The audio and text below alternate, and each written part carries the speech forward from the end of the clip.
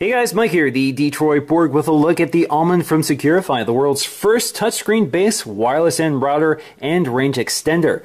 Touchscreen because this can be configured via the touchscreen directly on the device. You don't need to install software on the Mac or PC. You don't need to go to that web address on the device itself in order to configure it manually. So basically all you have to do is take this out of the box, connect it to your ISP, press a few buttons, walk through the steps, and you're good to go, and you have a wireless access point. So this is meant to be very user-friendly for the novice user. You don't need a degree in network administration in order to set this device up. So on the side we have our WAN port for connecting our ISP. We have two LAN ports for connecting physical devices. So if you don't want to use the wireless access feature, you can connect directly to the device, and you have your power port.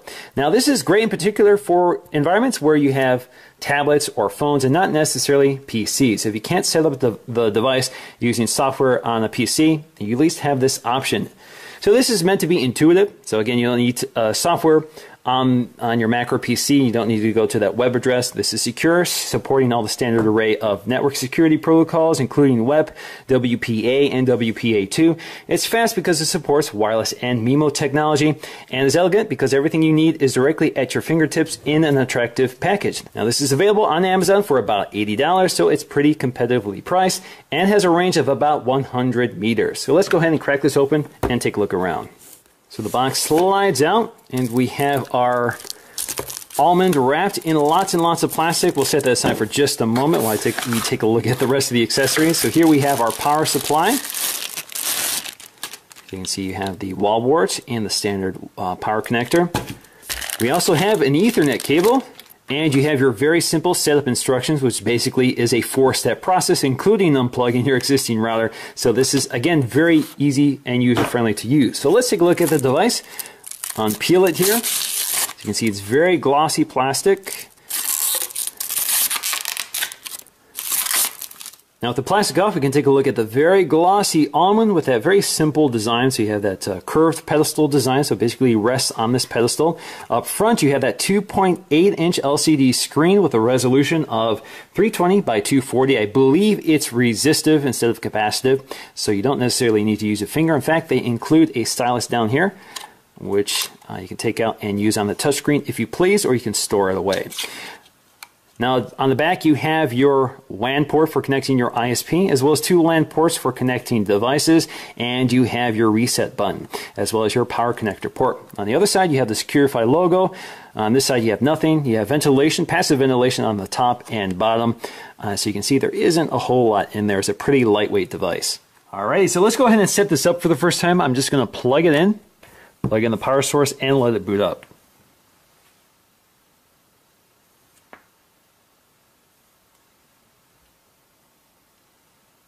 Okay, so let's select our language, English.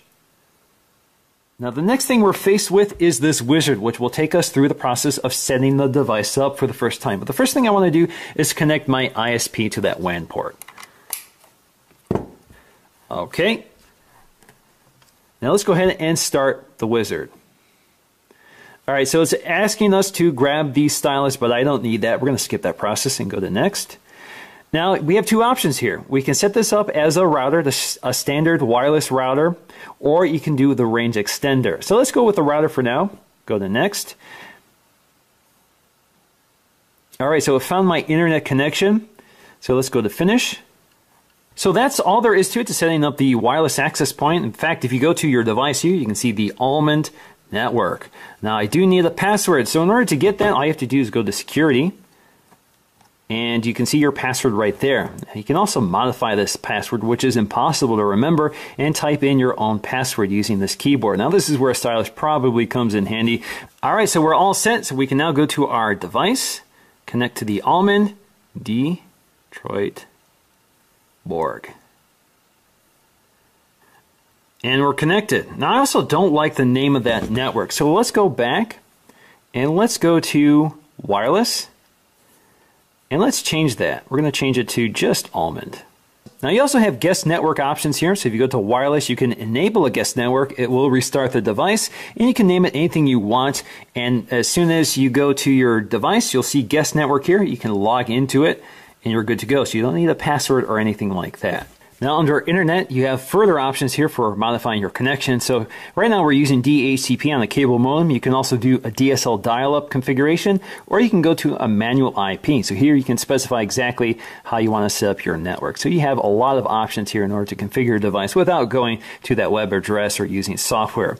Now if you tap Help, you get some other information here for Windows or Mac users. If you tap Windows, you get a little tutorial here on what you need to do. Basically go to your network settings to connect to it. So pretty straightforward. Now if we go to more, we get to the second home screen indicated by these notches up here, which tell us where we are in the UI. So you can add a device here. You can use WPS or add a device manually. You can go back to that wizard. You can go to screen here. And here you can time out, or you can set the timeout for the screen in seconds, or you can lock the screen and set up a PIN.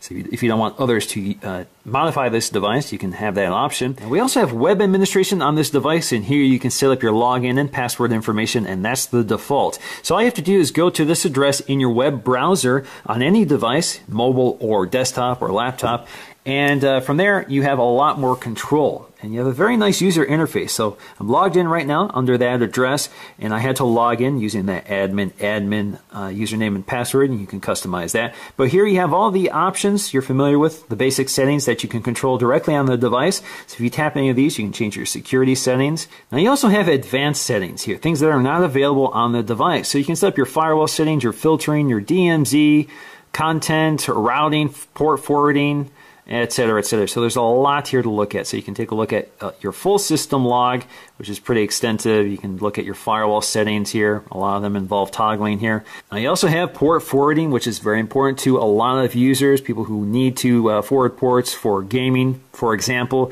among other things. So this is definitely meant for more advanced users. So you can establish your port range, your IP range. You can name the device. So you have a lot of administrative controls under the web administration. Now on the third home screen, we have our connection diagram, so we can see how we're connected. You also have your system log, which will tell you a little more about the system. You also have your statistics. You have your support, so how to contact Securifi for support. You have your firmware, so if you need to check for a firmware upgrade, that's how you do it. And you can go to more. So if you go to About, you have more information here on what model you have, your MAC address, and software version. Now the next thing I want to talk about is range extender. So I'm going to disconnect my ISP and we're going to go into range extender setup.